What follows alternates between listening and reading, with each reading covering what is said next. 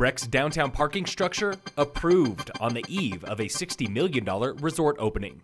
Phil Lindemann, Krystal, 93 News. First, a Como man has been missing 48 hours, last seen south of Summit County, and his girlfriend, Cody Taylor, is turning to Facebook for help. He had a hat that he wears all the time, and it was laying by the barbed wire fence, and there was only a couple of footprints, and now we can't find anything, and no one's heard from him or seen him.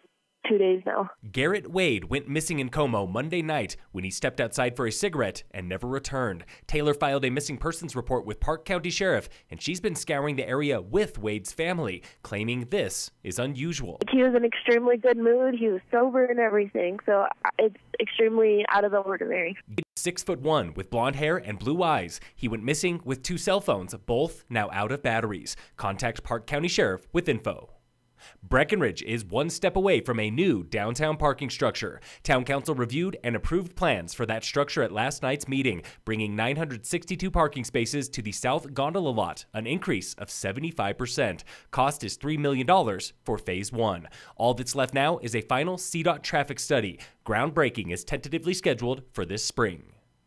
This afternoon was grand opening of the Ranahan, a $60 million timeshare project with 67 rooms north of Breckenridge. It's been 7 years in the making with help from thousands of people, starting with Welk Resorts CEO John Fredericks. What's inspiring about the location for us is the natural beauty setting with the mountainside, the river, the natural wildlife that we see running by the resort almost every day. There was Director of Construction George Jones working with local contractor R.A. Nelson. The collaborative effort for everyone that worked on this project is unlike anything I've ever seen before. There was the architect Alexander Sheekin riffing off the Blue River and 10 Mile Range. It tries to celebrate nature, beautiful nature of Colorado, of Breckenridge, and try to connect in non-nostalgic, very respectful way the new, the old, and hopefully see the future. There were interior designers Kimberly Timmons and LaCatherine Chimpine,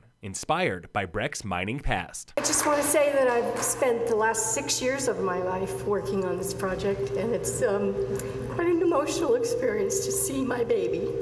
And the Ranahan is not finished yet. A second phase is in the works for 123 total rooms, plus on-site housing for 22 employees. The Ranahan is north of Breck on Highway 9, just west of Tiger Road.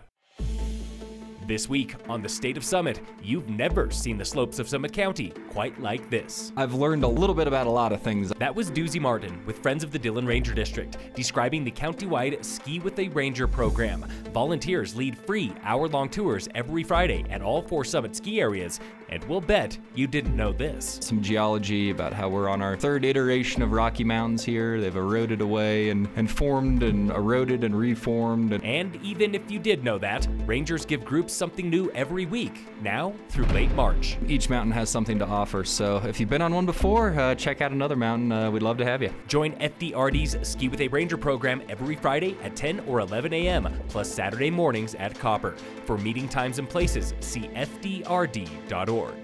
Tune in again next Wednesday for the State of Summit on Krystal 93.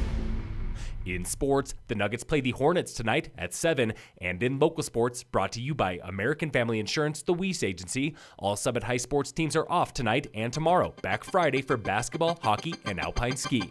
Phil Lindemann, Krystal, 93 News.